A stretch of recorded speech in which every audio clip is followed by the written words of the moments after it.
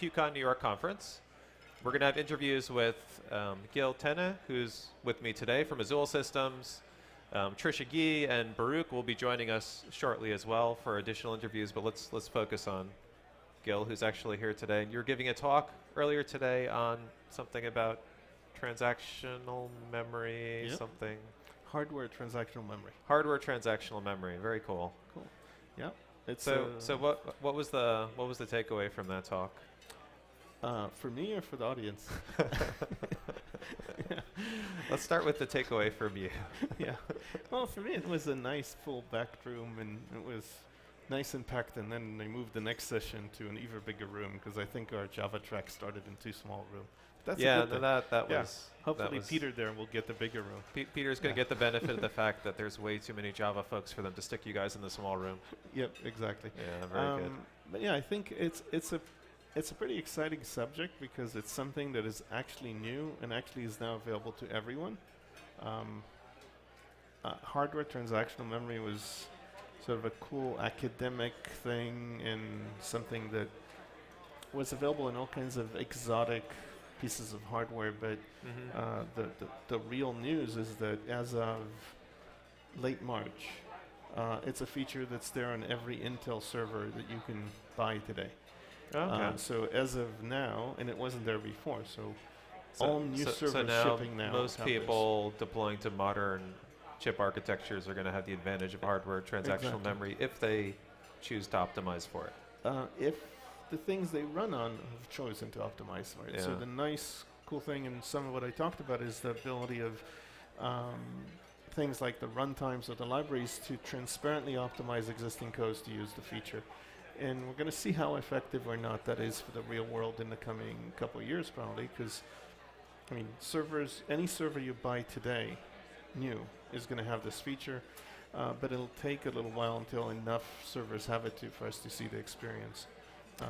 Okay, so for the uninitiated, give the quick 1 minute pitch on what hardware transactional memory is and why should you care about it. So hardware transactional memory basically is a hardware-based trick that allows software to speculate into locked code concurrently. So you could take code that was built to grab a lock, do something critical, let go of the lock, and serialize in a critical section, and run multiple separate CPUs in the same critical section at the same time safely. In a way that if they complete safely, they all made it through, and if they didn't complete safely because they somehow collided on data in a way that was actually critical, then the hardware can back out the transaction, and as far as the software is concerned, it never happened, nobody saw it. So it's kind of an optimistic assumption. Precisely. It's kind of like optimistic concurrency in transactions in databases applied to locking in hardware without changing the meaning of a lock to software. So a Java synchronized block becomes something you can run the same Java synchronized block on the same monitor in 100 threads at the same time. And as long as they don't collide on the memory, then you have no performance degradation. Exactly. As long as they don't collide on the memory in a conflicting fashion. Yeah. So in a way that is. So for example, if two things read the memory, that's not a conflicting collision. If one guy writes here and another guy reads there, not conflicting. But if they both read and write the same location, that's a conflict, and you have to back up.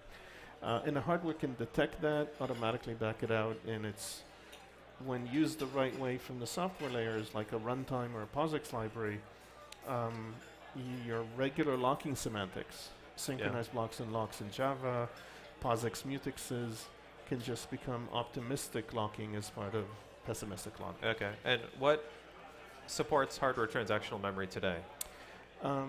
So putting aside what I call the exotic implementations, actually Azul shipped Vega machines with hardware transactional memory back in 2004, so 12 years ago. So you guys have been doing this for quite a while. Yeah, we have a lot of experience in it, but since we moved from hardware to pure software in x86, we've been waiting for the feature. Yeah. And it's finally here. Yeah. We have software that is ready to go to use it because we had hardware that uses it. But if you look at it today, and let's put aside the Vega and Power and Spark implementations that have various exotic uses, commodity-wise, Intel server chips. So basically anything with a V4 at the end or higher, V4 or V5 has the feature. What's called a Broadwell or Skylake have it. Okay.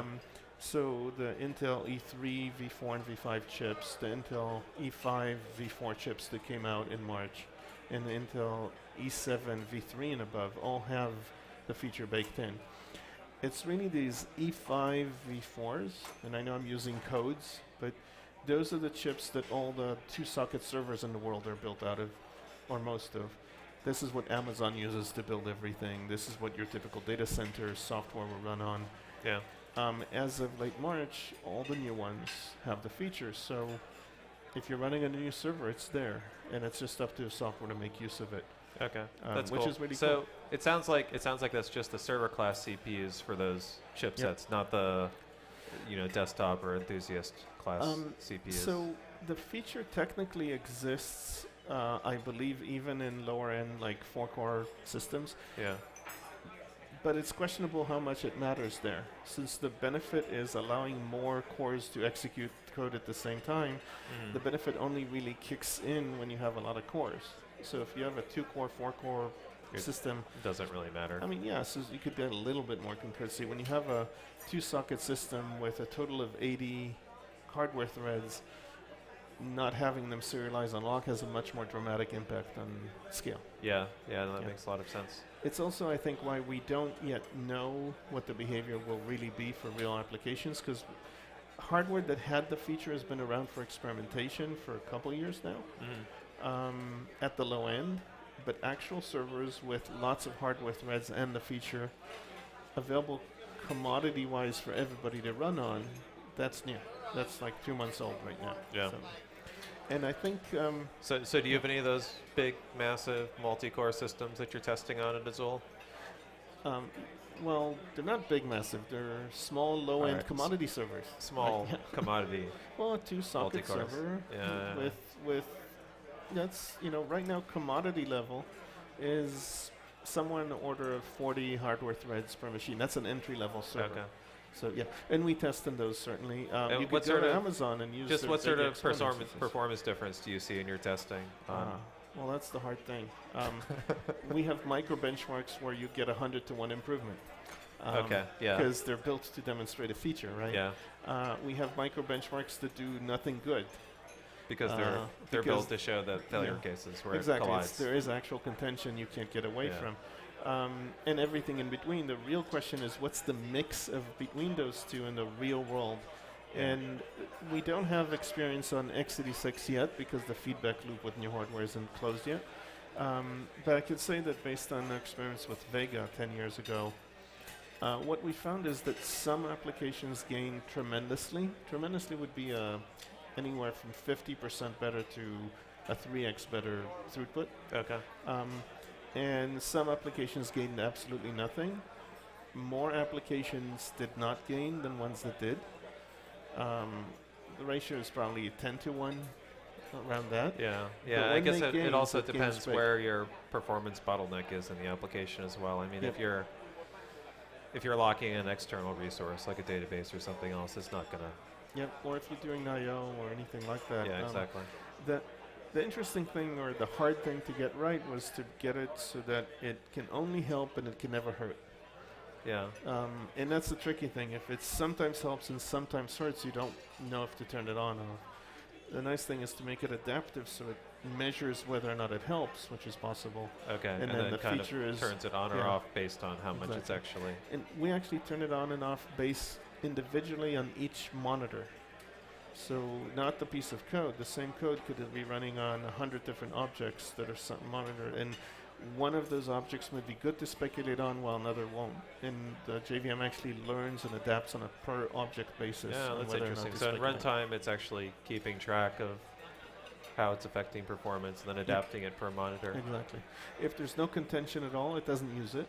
If there is contention, it figures whether or not using it wins or loses for that object. And then based on those stats, it'll decide whether to keep speculating. Okay, that's pretty cool. Yeah. All right, so I think that was a good cover of hardware transactional memory. It sounds like folks can try today on existing commodity hardware using the Azul JVM. Yep, and it's worth mentioning that Zing and Azul JVM supports it. Hotspot also supports it in a slightly different implementation, but since I think 8 update 40 or 60. So it's just a matter of getting a JVM, ours or Hotspot, on the right piece of hardware. Got it. And taking it for a spin. Yep, and hopefully people will give it a try and see how it affects their applications, and then give feedback to Gil so he has an idea how it's actually working in industry. Yep, absolutely. All right, so thanks a lot for the lunchtime interview here at the QCon New York conference. For those of you on the live stream, stay tuned for more interviews. Trisha will be coming up for an interview, and Baruch will also be joining us in a few minutes. You can watch all of the live recordings and streams at nighthacking.com. So thank you very much.